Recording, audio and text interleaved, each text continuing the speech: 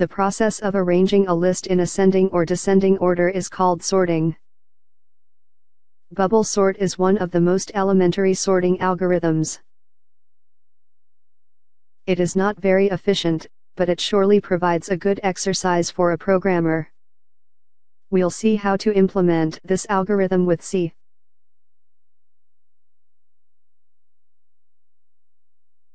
Suppose this is a list of numbers that has to be sorted in increasing order.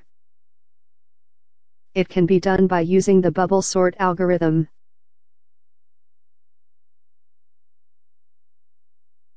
Start from the left side and compare the first two items.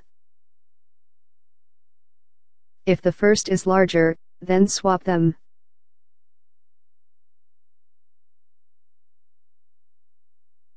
This is how the list looks like now.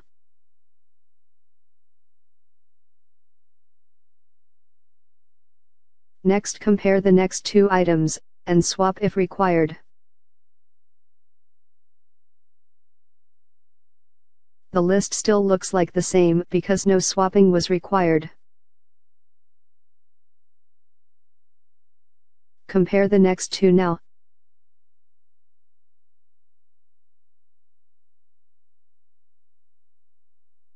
This process is repeated till the last element.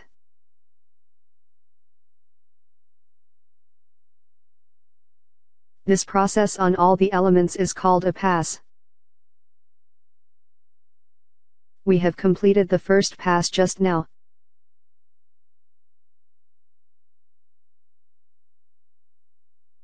Multiple passes are required for getting the entire list sorted. The sorting process is stopped after a pass when no swapping was done.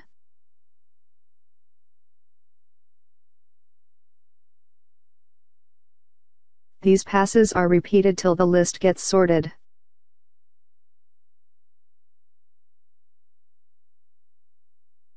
Let's begin by writing two utility functions to help us.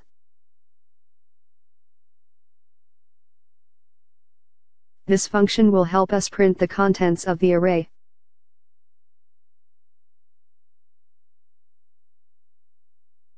The array to be printed and the number of elements are the parameters. A for loop is used to print the contents of the array.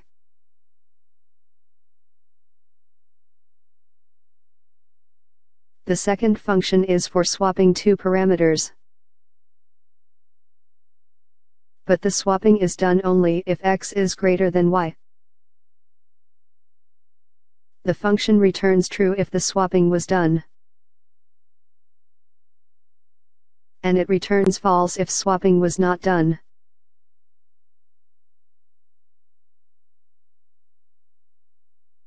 Returns true if swapping was done.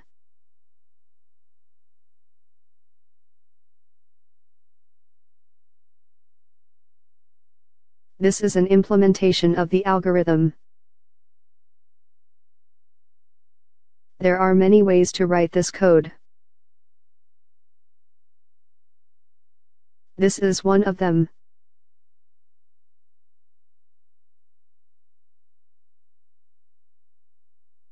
These are our utility functions.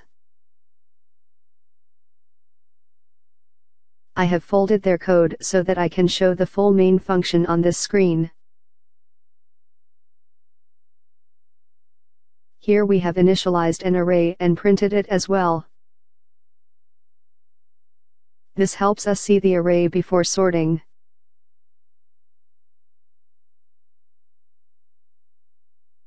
This is an infinite while loop. It will allow us to keep doing the passes till the array is sorted.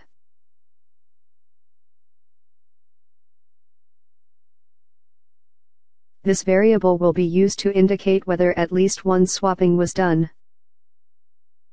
Before running a pass, we will set it to false. And, if at any time during the pass, a pair is swapped, it will be set to true.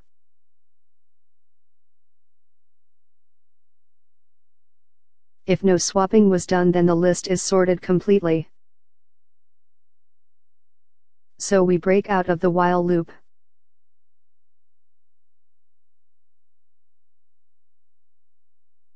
This for loop runs so that all adjacent pairs are compared. And, if some swapping occurs, we set the swapping variable to true.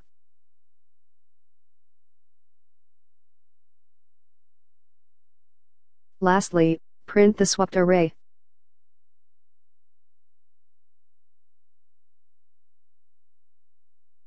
This is the output of the code. The first line is the array before swapping. The last line is the array after it has been swapped.